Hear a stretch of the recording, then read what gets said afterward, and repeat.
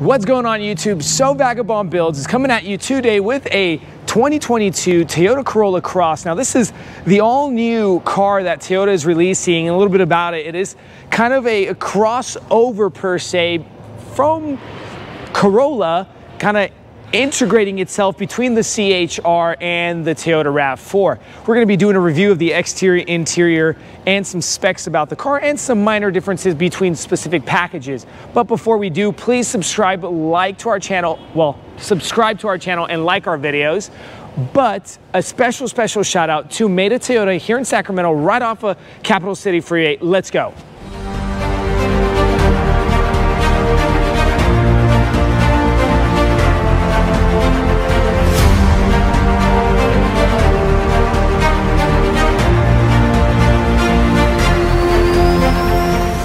So starting off with the front end of this new Cross, or the Corolla Cross is what they call it.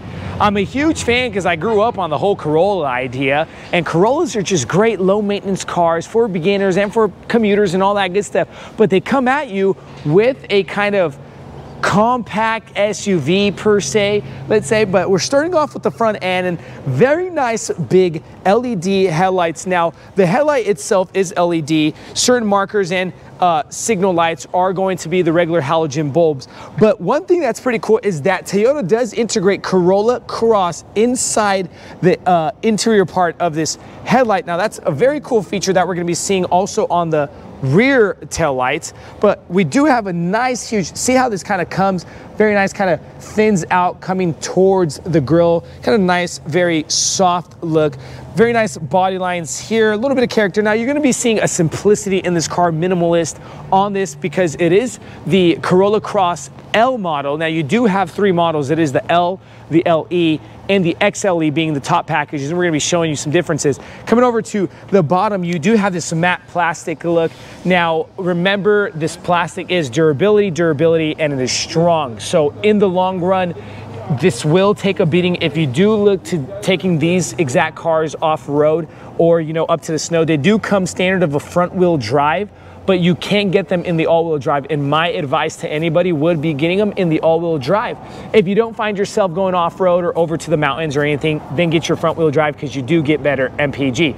Now, again, the bottom trim. Now, if you do have the XLE package, keep an eye out for the fog lights, because these fog lights would come the LED fog lights, but being the L package, the base package, you do have the option to removing the caps and plugging in your own fog lights.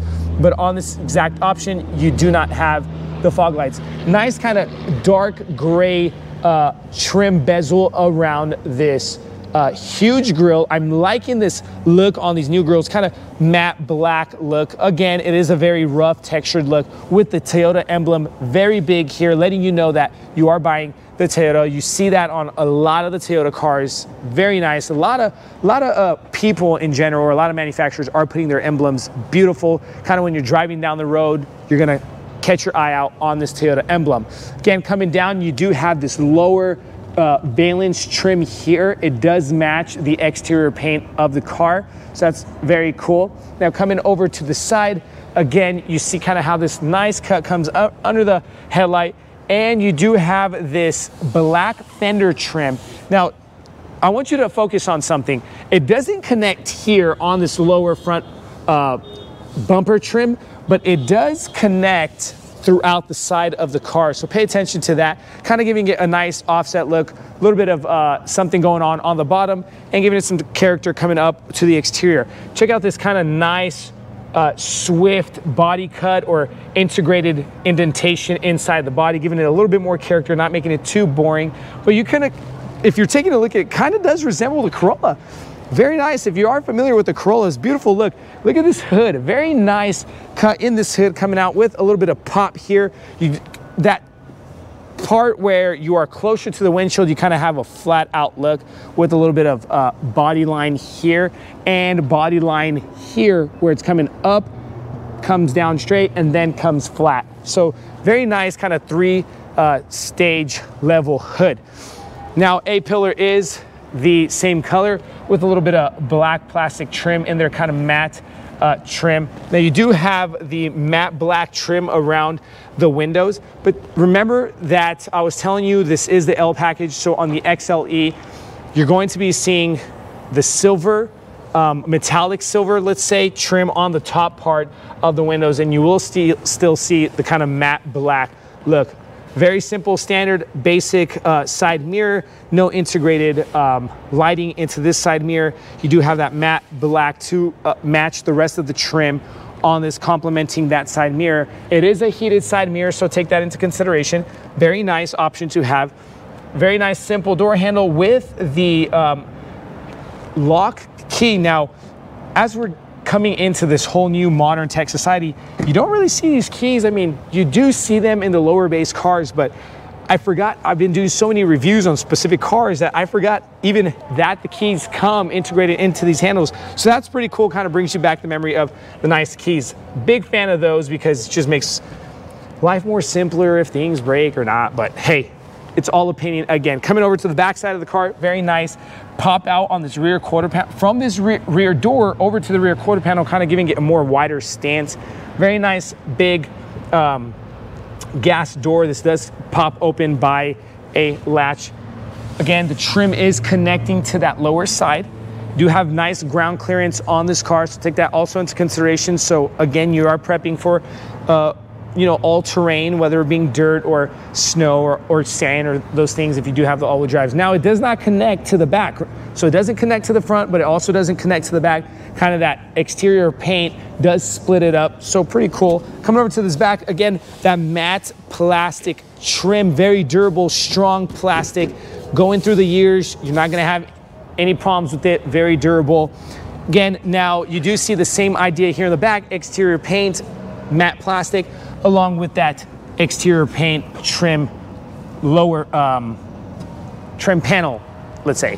And then you do have the exhaust pipe a little bit more under the car. So remember that. I kind of like it because you don't see that exhaust, giving it more of a simple minimalist look. Again, this is the cap for the toe. If you do have that. Now, you do have the nice halogen taillights. Again, two-tone with the red and white. We don't see any yellow. I'm a big fan of the no yellow in the taillights.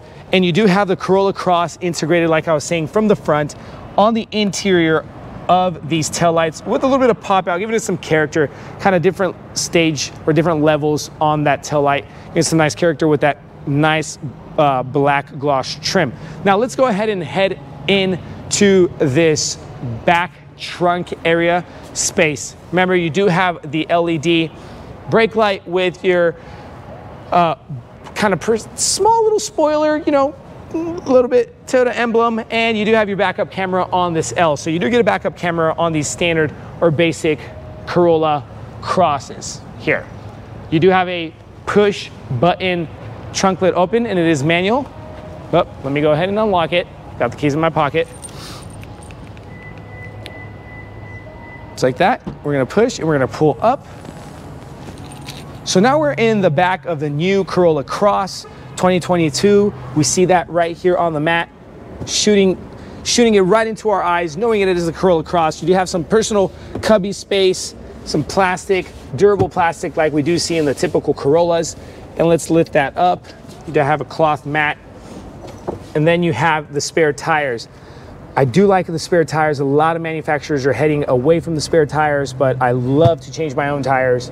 So very cool. You do have little compartments for little, I don't know, personal things, whatever you want to put in there. Now these back seats do go down by the push of a button. Just like that. Well, I didn't put that front seat up. Let me just go do that real quick. And that pops down just like that. And these seats do connect, and you have, look at all that room. You do kind of have a multi-level connection between the back trunk space to the front, to the back seats.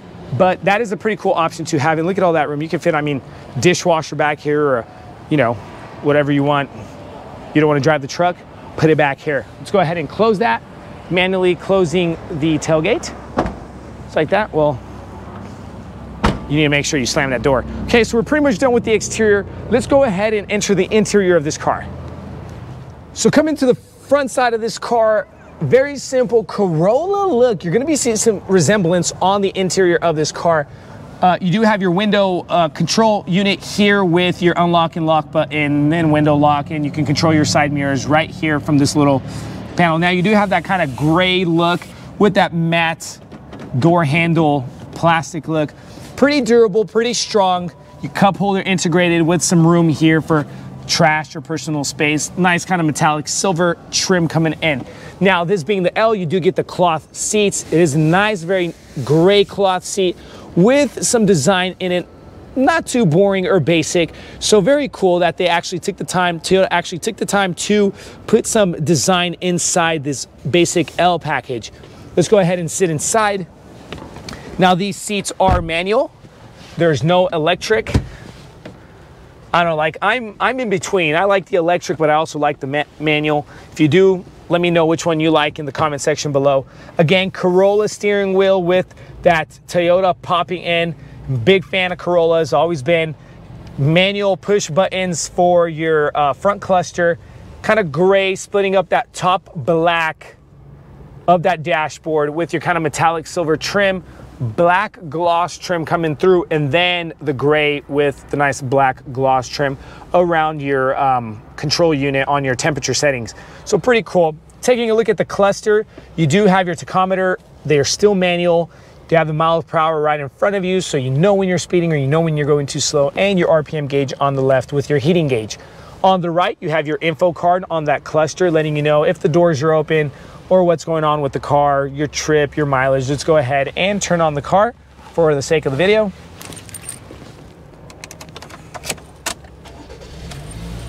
I mean, when I turn on this car, I just think Corolla because this motor sounds like the Corolla. We're gonna get to the specs about that car, but you do have parking and the lane assist tech on this car. So that's pretty cool. For it being an L, you do get some tech on this car. Again, your typical rods for your windshield wipers, your signal lights, and your lights. And then your manual steering column control. So comes towards you, goes back, goes up and down, however you like, comfortable. Coming over to the infotainment center, very nice screen. It is bigger and kind of pops out of the dash, so more classier, I would say, with the black trim. Very nice, gives it more of a rich feel for being the Corolla Cross. Home button, go to menu, and you get your audio and your phone setup, and you do have Bluetooth support on here. Maps, well, it's not installed, so if you want to upgrade it, and you can control your audio by the push of your button. Bluetooth and Siri XM, all that good stuff. Coming down, you have the USB-A plug-in with your options to do different accessories here. That Toyota offers so many accessories on their cars. Again, you have the single zone heating and air for the whole cabin of the car.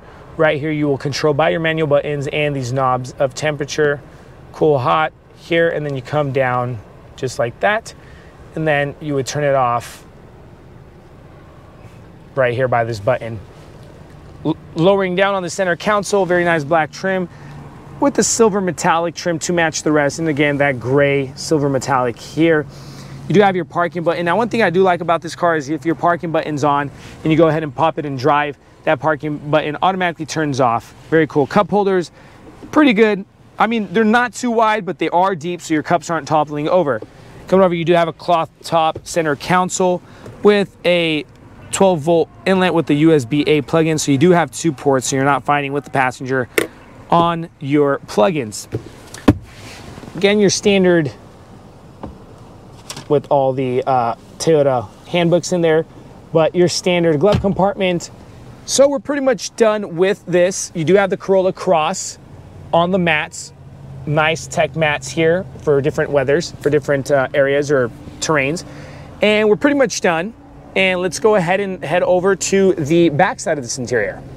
So on the back side of this interior, let's go ahead and sit in and check out the space. Now, I'm 6 feet 2 inches, like I always say in all my videos, and very nice head clearance. One thing I like about these kind of wagon slash compact SUVs, or whatever you want to call them, is that They don't drop in the back, and the people in the back seat are getting that same head clearance. Very nice. A lot of legroom here. The one thing I would have liked to see that Toyota did was to put that insert pocket that the passenger side has on the driver's side. Very simple controls here for the flow of your air. Basic back of the center console. You do have your rubber mats on the floor. Remember, if you do have car seats, this does come car seat compatible. You would just remove these caps right here and you can connect to your car seat, up to 2 car seats in this car. Again, remember, very nice angle, kind of upright on these back seats. Take that into consideration if you're doing long trips. And I would be doing long trips in this car because of the gas mileage and the reliability is just great on these Toyotas. Do have a cup holder inserted in this door panel. Very simple, gray with the black plastic door panel. And then you have your window control here. So pretty much basic, straight to the point. A little bit of lighting if you need it. Very nice true color lighting so you don't have that dark yellow auburn look, but very nice. So we're pretty much done with this Corolla Cross L package. So we're going to go ahead and talk some specs about the car. So some specs about this car. You do have the 4-cylinder engine, the 2.0 liter. Now this is a stamp from Toyota. Low maintenance, very reliable. That is great. I love these motors. Dual variable valve timing, the CVT transmission. This exact model comes with the 17-inch steel wheels with the hubcaps. Some MPG for you on this exact model is 31 city, 33 highway with 32 combined. So we're pretty much done, guys, with the review on this Toyota Corolla Cross. We do have some great reviews coming, different packages. Stay tuned. Thank you so much for watching our channel, Vagabond Builds. Again, subscribe and like our videos. We appreciate your guys' time.